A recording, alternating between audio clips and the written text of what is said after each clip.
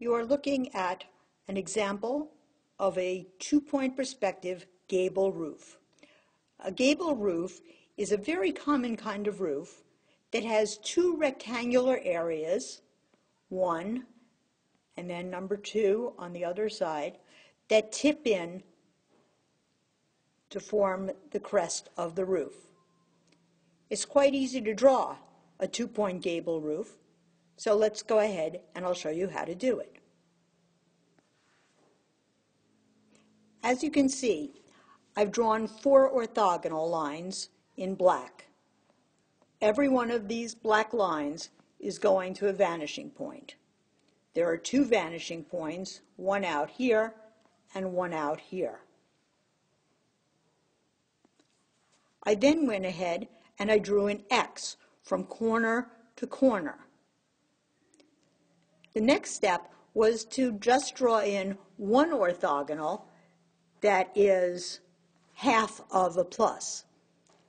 I'm only going to have a single crest on this roof for now, so I only need to know where the 2 opposite sides on the center of this roof are.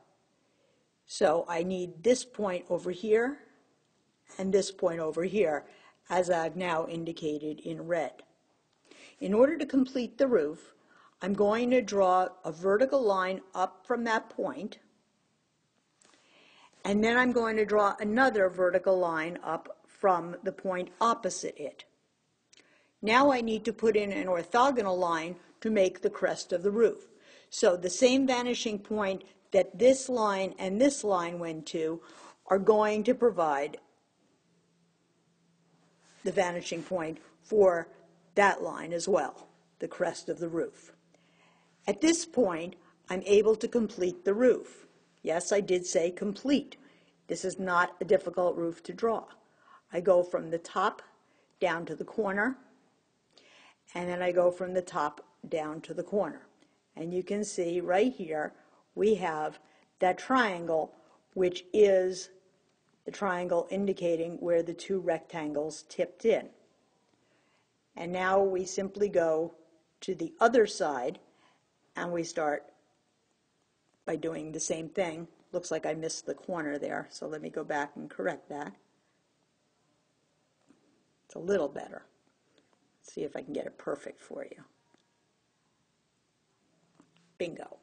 And then, of course, the other side, which would be there. Now, normally, you wouldn't be able to see through a roof, so this line right here would not actually be visible. I'm drawing it in red to indicate that that would be something that you wouldn't actually see. So what we have here now is we have the side of the roof right here, which is, of course, side number 1. We have the back side of the roof, which is number 2, and it's made of 2 rectangles tipping in to form the crest of the roof. Once again, this is called a gable roof.